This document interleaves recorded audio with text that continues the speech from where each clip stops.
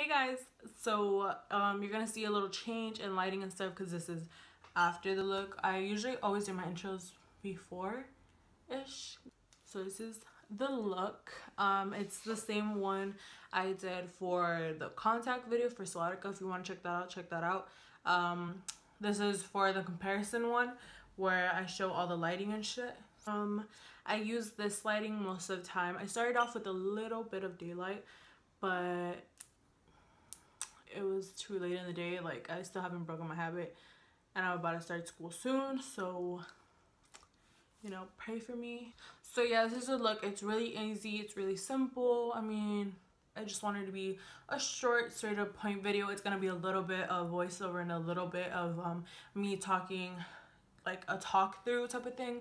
I just want to keep this short, so I'll see y'all next week. Please tell me how you feel about this lighting, because if we can work with this lighting, then we got a lot of videos coming.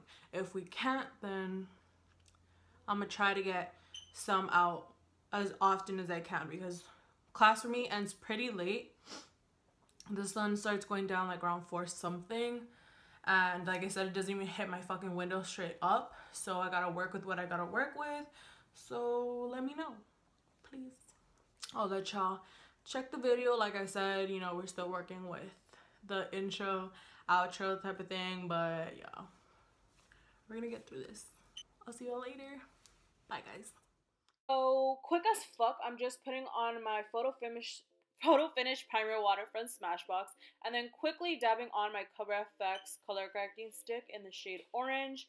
I really fuck with this. I just have to tap it out a bit and blend it out with my finger, and then we're all set for foundation. Yo, this foundation is lit as fuck. I never thought I'd be like all about that, you know, drugstore foundation life, but this shit is lit. Like, it actually fills in my pores. That's my issue. I have huge ass pores. Huge, I'm talking huge, like on my cheeks. This part of my cheeks, I can literally see them on my mirror and my nose, but those are like acne scars. Like, I used to have really bad pimples on my nose, and I would pop those shits like I didn't give a fuck. No, that shit like bit me in the ass. Like, they're horrible. Pore central right there. So right now I'm just shaking up the foundation just in case there's any oil sitting there. I'm just shaking up to get it ready. So this is a Maybelline Fit Me Matte Poreless, and I just fucking love this foundation. I'm using the shade 228 Soft Tan. This is perfect for light olive tone girls like me. This foundation definitely gives out most like claims. It really fills in my pores, gives me this seamless finish. It has some nice coverage, but it does set on its own, so you have to be really fucking quick with your blending, and also really fast to apply cream contour, because if it dries, you're fucked and it's like hella patchy. But you can always put some jojoba oil to really blend it out. I'm just gonna go in with my LA Girl Pro Conceal. This is in the shade Toast. I don't really like to say it's a contour shade just because it is like super warm, and just for the sake of it being so the foundation being already set, I'm gonna do everything like one at a time so it won't really dry out on me. So for this makeup, I actually used the Maybelline Instant Age Rewind Concealer. So I'm just gonna dab that on. So y'all already know how I feel about this fucking concealer. I mean, it's pretty legit if you're just looking for something light, something affordable, just something quick for an everyday type of look. But honestly, it's really not for and really like beat face or anything like that. The sponge really fucks it up. Like, the applicator kills it for me. But moving on, the contour, I totally went heavy-handed. As you can see, this product is super pigmented, so I definitely should have gone just a bit more low-key with it, but I have a method. I go in with what I blended out my concealer foundation over on top of the contour I'm just showing y'all here, and then I go again with my contour sponge, and just to really make the colors seamless but not lose them with each other, if that makes sense. All you really need, like, ear down. All I do is go down like that. Like that. So you see how it naturally flows. So I just take my black beauty blender and I just blend that shit out. Y'all, you see what I mean? Like, this shit is powerful as fuck. It's because I don't like it when it dries, because I don't like to only put oil on one side of my face. Like, I have this thing. It's like, not all the time, but most of the time. I don't know why or anything, but if, okay, let's say I'm at a store and my dad, he's like, oh, try it on, like, see if this medium fits, because I'm like between medium or large. So he's like, oh, try this on. So I try it on, and like, I just put it on my arm to see how my arm's doing, whatever. And he's just like, okay, it's fine, whatever. I can't. Like, we can walk away, but sometimes I'll literally go back, like, just even talking about it, and I'll just put my arm like on the other one, like just on this one though, because then if I put on this one again, then I feel like I did it twice, so then I gotta do it 2 times. I don't know, it's not always, but it's like most of the times. Like, if my brain is just like triggered, someone hits me here and I'm just like, I have to feel on the other side, like I'll literally be like, hit me.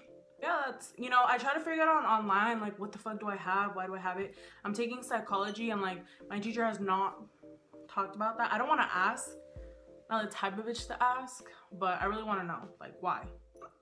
So I'm going to use that Anastasia Beverly Hills Brow Wiz. This is in the shade Ebony. I used to use Granite, but that shit was like too gray for my skin tone, so we're just going to use Ebony. And they don't have that arch, because I used to get my brows done for $7, which is like not the best. And I don't know what the fuck, but that bitch thought I wanted really thin eyebrows.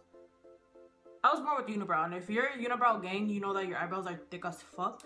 So she really fucked it up for me. But I got my brows done by this girl named Brows by Gucci. I know her. Yo, she saved my life. So she's still saving me. Like, she's so smart. I don't have to tell her not to take off the little fucking hairs on there. Like, it's like she already knows. I'm not really gonna clean the top because the banana shade from the ABH cream contour palette is really light, and this is a medium, so like, honestly, like, they gotta fix that shit. So I'm gonna clean up the bottom. This is an R44 brush, by the way. So here we go again with the same concealer. This is a Maybelline Instant Age Rewind in the shade medium, by the way. I'm just gonna be really simple about this. It sucks. The formula is decent, good coverage, maybe. Sucks that you have to pat it on because it doesn't give you full pimp right away. So you click, click, click, just for a sponge to dry, just so you find yourself clicking, clicking again. So overall, decent formula, but not worth buying over and over again.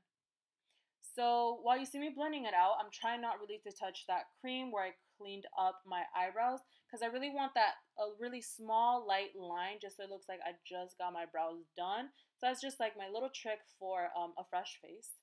So a little bit about this powder though. This is a Maybelline Shine Free Loose Powder. I'm using shade 02 here. I use a shade light 01 when I really want a little pop on the high points of my face. Yo, I'm just gonna make it simple. You want a light, non-cakey, poreless powder? This is it. This is your go-to holy grail product, I promise you. So quickly moving on, I'm using a contour shade from ABH in Fawn and a Morphe 141 brush. This brush is amazing, gives you no harsh lines. I love this for the forehead. But just to be a little bit more precautious, I'm getting my BAREMINERALS Bare Pro Powder in Champagne 03.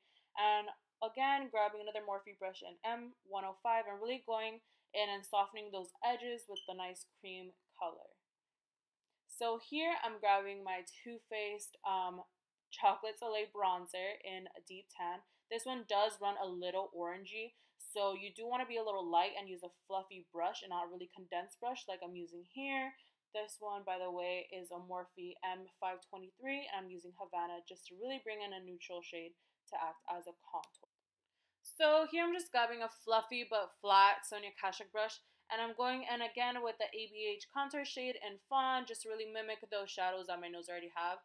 Remember to go under the brows because that's how the natural shade is.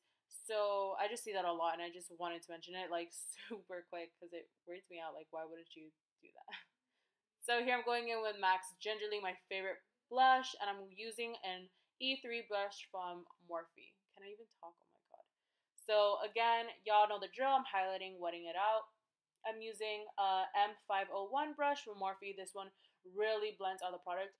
And by the way, I'm using Dose of Colors Baked Highlighter in Sunkissed and ABH's highlighter in dripping and gold. This was a perfect combo for this bronze look. I just am obsessed with gold highlighters.